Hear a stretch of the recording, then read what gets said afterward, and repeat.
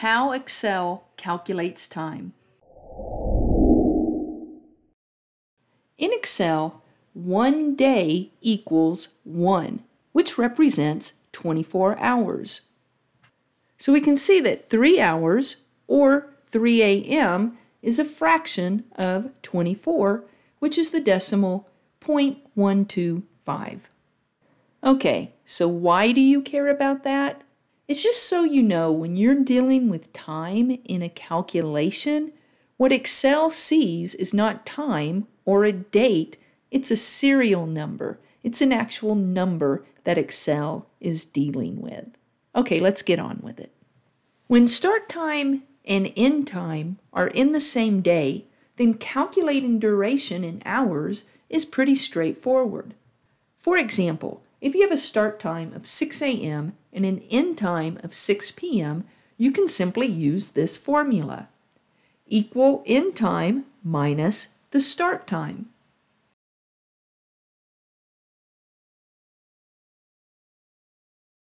Notice the formatting, though. It is 12 hours, but I don't want my accumulation time, my total hours, represented as a time. I want this to be a total number. So I do have to go up to my number formatting, and I'm going to change that to, if I change it to number, then I have 0.5. That's not what I'm going for. So I may have to go down to more number formats, select time, and then under type, choose something that's going to work for me. If you don't like any of these options within the time category, you can create a custom.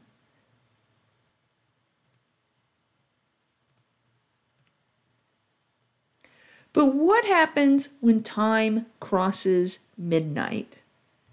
Calculating elapsed time is more tricky if the time is over multiple days or if it crosses that midnight barrier. For example, if the start time is 9 p.m. one day and the end time is 4 a.m. the next day, the end time is actually less than the start time, and our simple formula we used before will return a negative value. And in Excel, time cannot be displayed as a negative. If time is represented as a negative, you will see the error code with the hashtags. This is not the same as your column is not wide enough to display a number.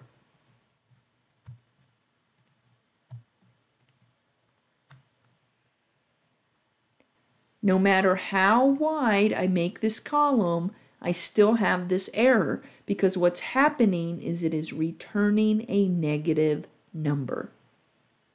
So what is the solution? Well, here are a few different formulas that I could use to actually make this work. Let's try the first one.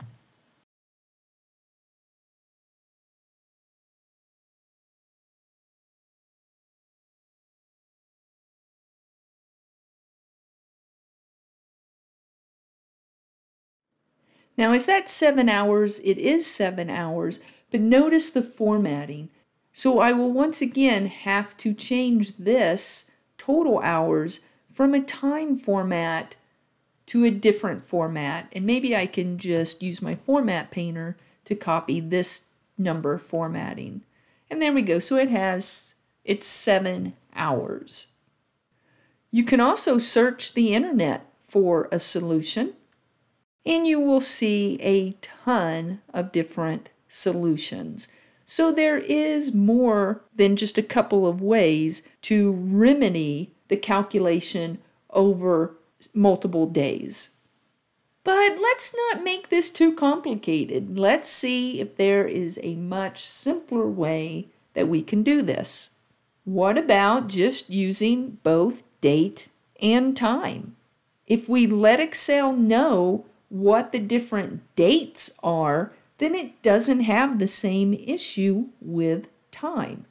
To enter a date and time together, use a single space between the time and the date.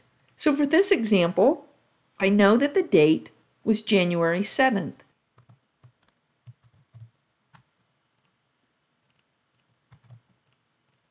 Which means that 4 a.m. would be January 8th. Now, even though I'm not seeing the date within the cell, if we look up at the formula bar, I now see the date. So now if I do a simple calculation, end time minus start time, it works. When you're formatting time durations, just remember that by default, Excel may display time, even time that represents a duration, using the AM and PM. And you saw that in the examples that I was showing. So for example, if you have a calculated time of 6 hours, Excel is probably going to display it as 6 a.m.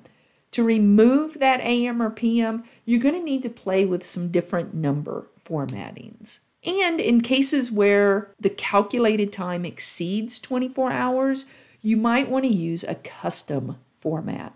And that is how Excel calculates time. Thank you for watching this video, and if you got something out of it, please subscribe to my channel. Okay, I'll see you in the next video.